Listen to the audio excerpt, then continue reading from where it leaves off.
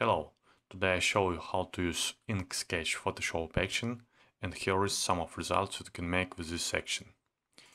Okay, here is original photo. Then you need to paint the area where you want to focus and play the action. And here is result. Also another example, the original photo, the area layer, and the result. And also a few examples.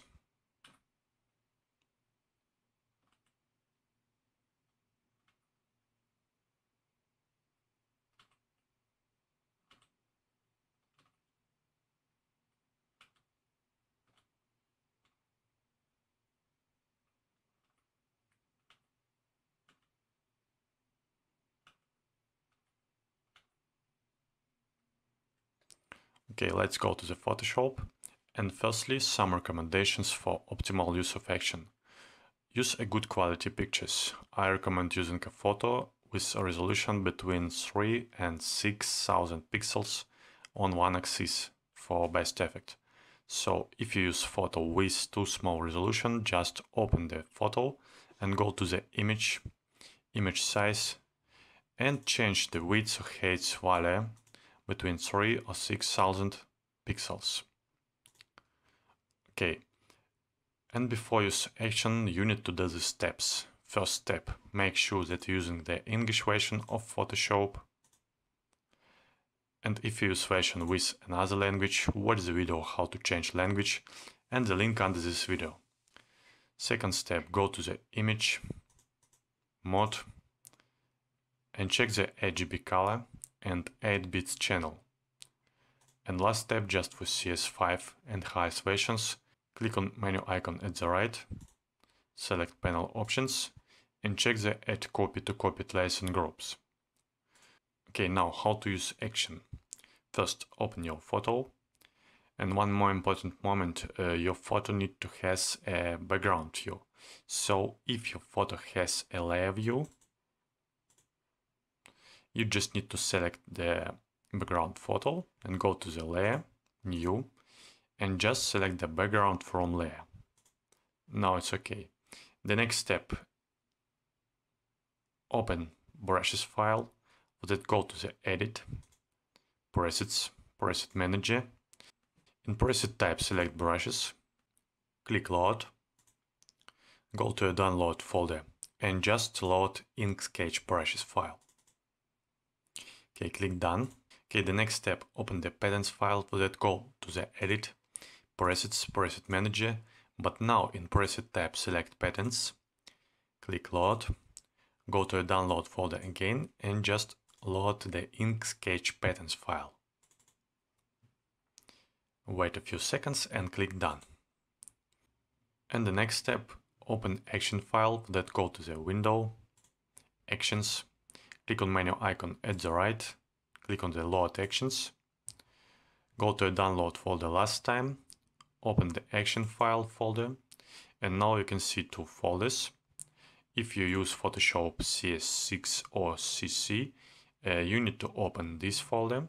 And if you're on Photoshop CC 2015.5 and highest versions, you need to open this folder. You can see the action file, just make double click and load this action file. Now you can see that action file is added to actions panel. Okay, the next step, it's very important step. You need to create a new layer and you need to rename this layer to area name. Please don't use the caps lock. After that, you need to create the area. You can paint this area where you want to focus. For that, you can use brush tool, you can use quick selection tool or magic wand tool, and of course you can use some of lesser tools. For this image, I'm gonna use polygonal lasso tool. So let's make the selection.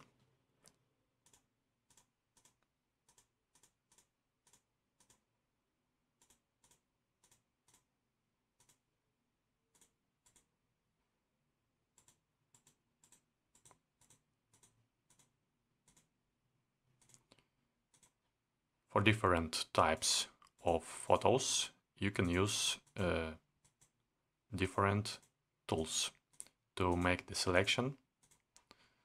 So for example, if you use photo on white background,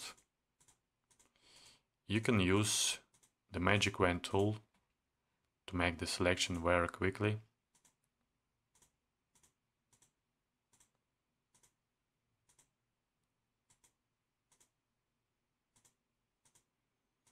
Also, you can use brush tool with hard round or soft round brush.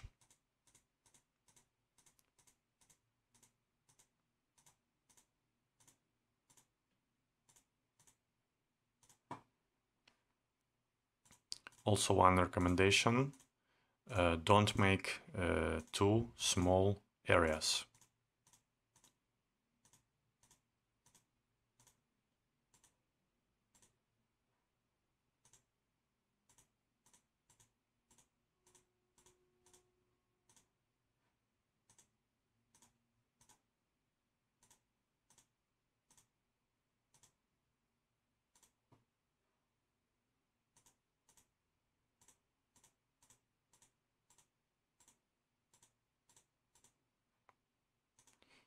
Okay, the selection is done. Let's fill this selection using the paint bucket tool. You can use any colors, I like red.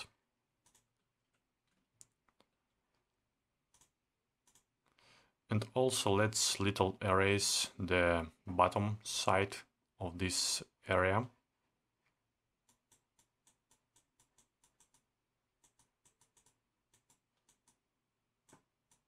And also I want to use the crop tool to add little more space at the bottom of image.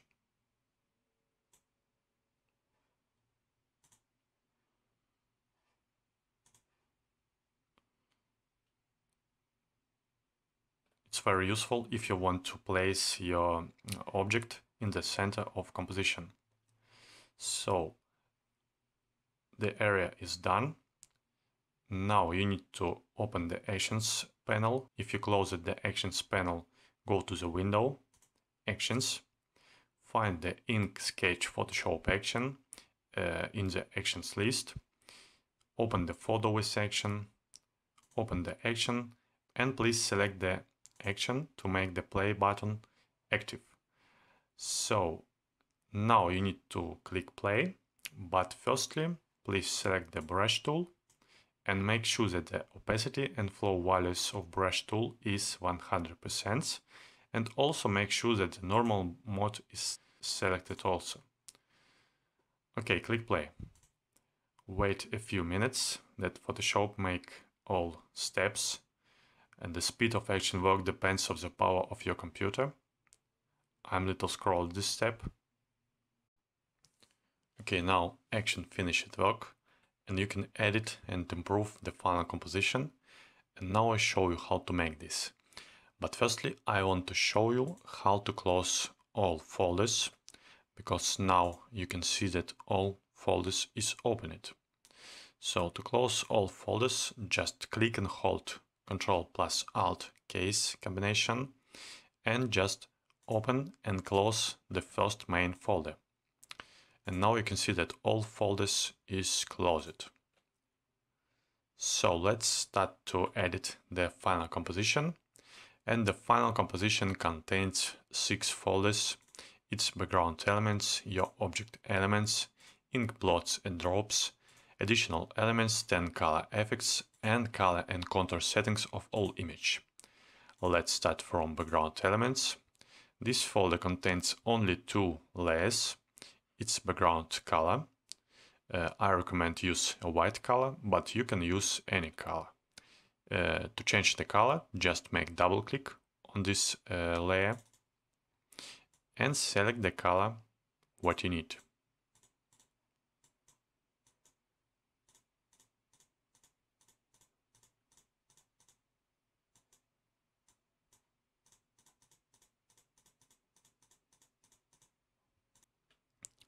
Also, this folder contains the background color gradient. Make visible this layer. And to change the colors of this gradient, just make double click, click on the gradient, and just select the left bottom slider, click on the color, and just change the color.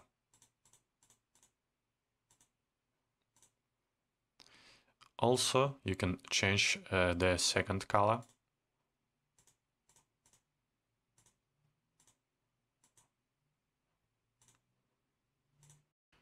And also you can change the angle of the gradient. You can move this gradient. And you can scale this gradient using the scale slider.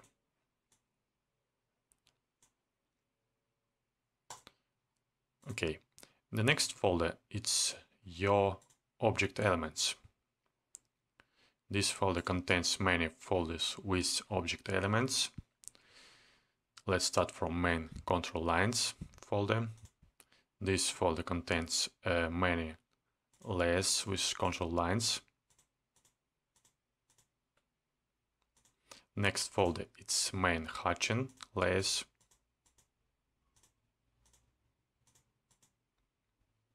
You can use the mask of the folder, or you can use the layer mask if you need to erase some space of layer or folder. To erase some space of the main hatching layers, just select the mask of the folder, select the brush tool, change color to black, and just paint where you want to erase the hatching. Also, if you want to make visible this hatching effect, just paint using the white color. You can use the same method on the layer masks. The next layer is small drops on the object. You can also use the mask of this layer to erase, black color to erase, and white color to make visible. Next folder, it's silhouette lines.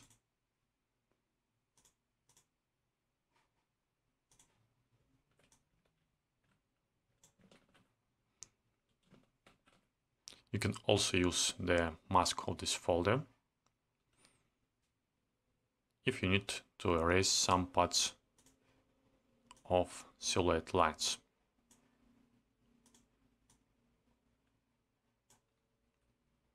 Okay, the next folder, it's main dark parts of your object.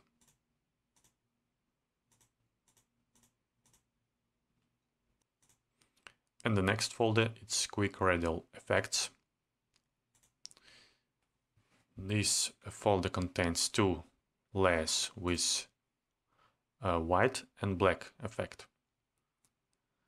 So the white radial effect is very useful if you need to add more sketchable effect on some parts of your composition. So you can make the head more detailed and the bottom side of your object more sketchable. Also, you can scale this radial effect.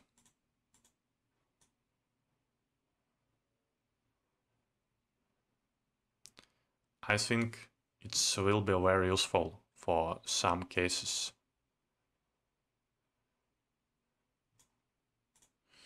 And the black effect adds on your composition the black radial shadow frame.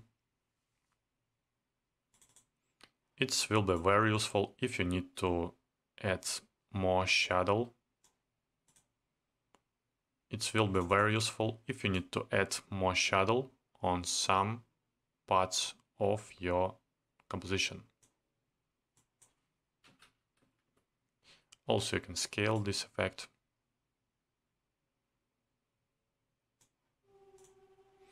And you can change the opacity of black and white radial effect.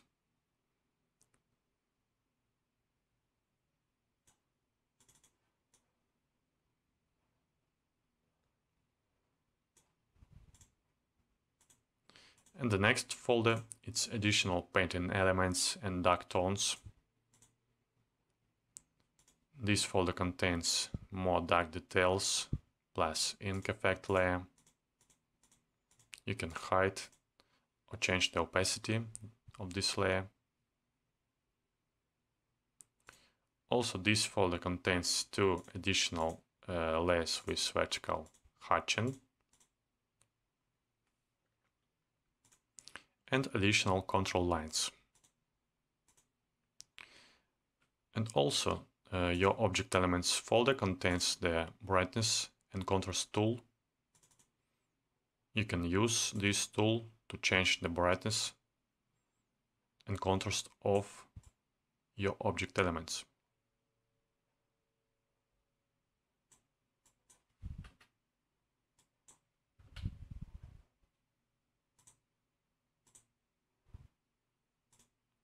Okay, the next folder it's ink blots and drops. This folder contains the folder with blots. You can see that the ink blots folder contains three layers with blots. You can move these blots.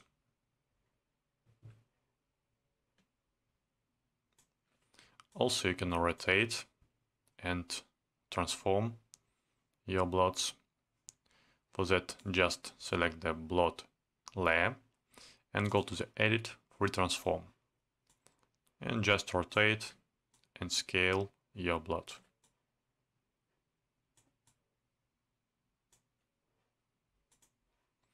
Also, you can make visible more blots.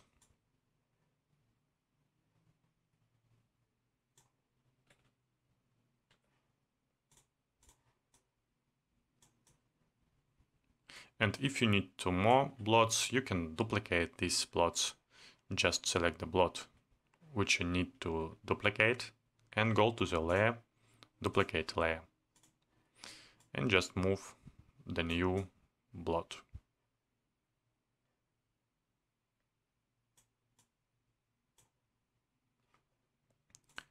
Okay, the ink drops folder contains the ink drops.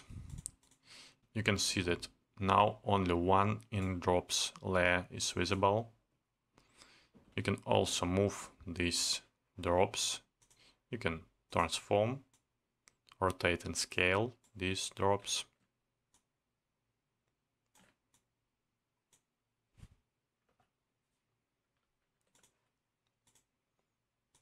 It will be very useful if you want to create very unique effect.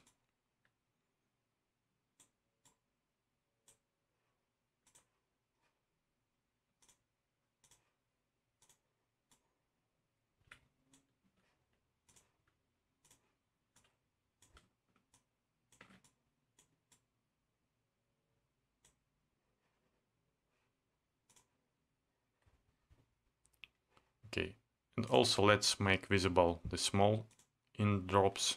It's very small ink drops.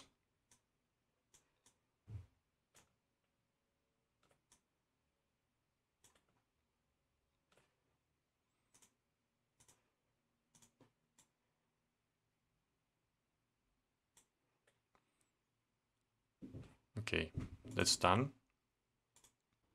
Okay, the next main folder it's additional elements folder. This folder contains the Add More White Details tool. This tool very useful if you need to add more white details and also in cases when the action make very dark composition. So to use this tool, just select the layer mask, select brush tool with white color and just paint where you want to add more white details. It's very useful.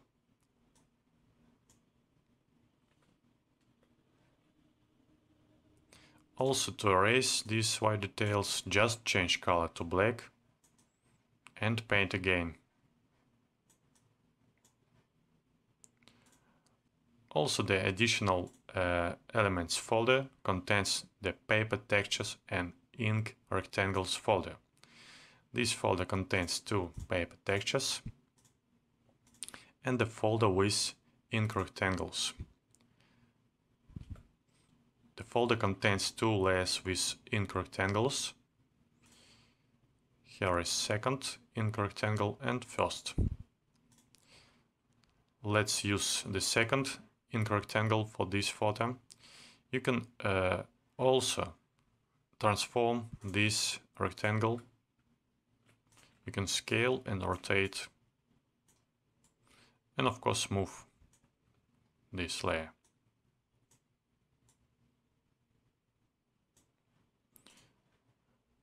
Also, you can change the brightness and contrast of this rectangle.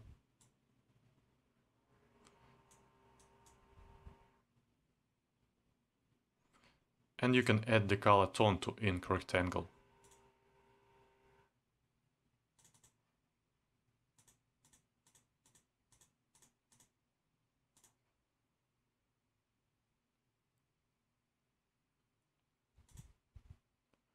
Also, you can use the first rectangle, but firstly you need to hide the second rectangle. You can also move and transform this rectangle. Let's use the second rectangle. If you don't want to use the ink rectangles, you can hide this folder. And also I recommend to hide the paper texture 1 if you don't want to use the ink rectangles.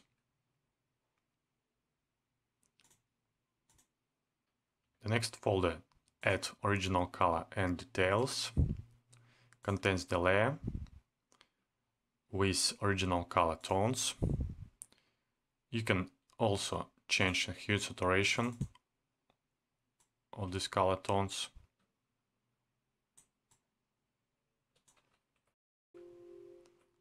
Looks nice.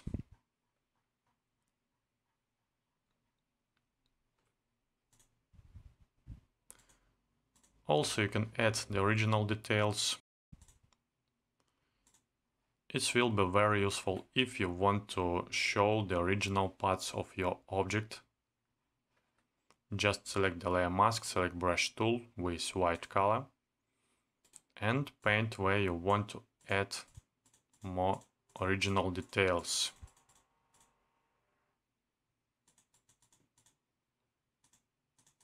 It's very easy.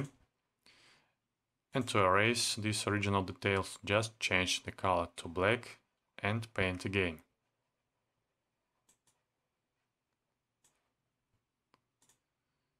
Okay, the next folder is Shadow and Light Gradients. This folder adds more realism on your composition. This folder contains the shadow frame layer. You can change the opacity of this layer. Also, this folder contains the 2 layers with shadow gradients. You can edit the angle of this gradient and you can change the position of this shadow gradient. Let's make the shadow gradient at the right side.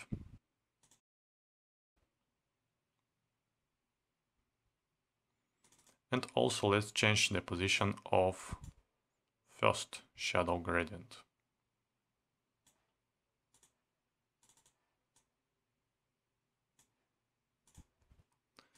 Also, this folder contains the light gradient.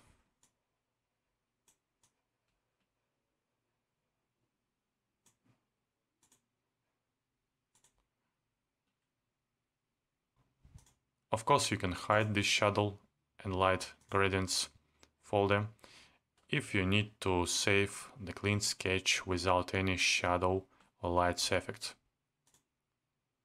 Okay, the next folder it's 10 color effects.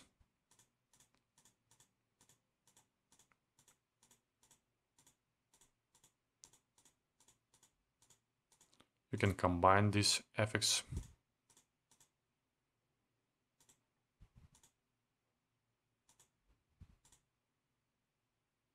And also you can change the opacity of these effects. In the last folder, it's color and contour settings of all image. You can add the gradient to all image. You can change the angle of gradient. And you can change the colors of gradient also.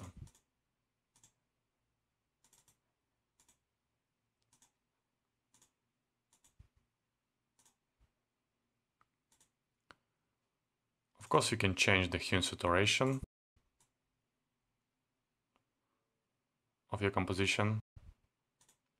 You can add the photo filter to all image. To change the photo filter, just make double click. Select the photo filter from list. You can change the density.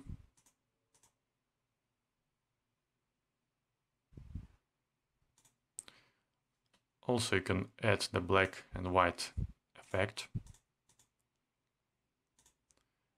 And you can add the color tone to all image.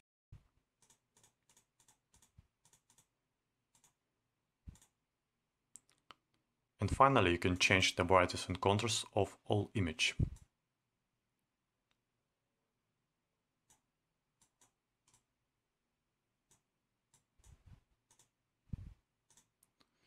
So it's ready. Here is result. Looks very nice.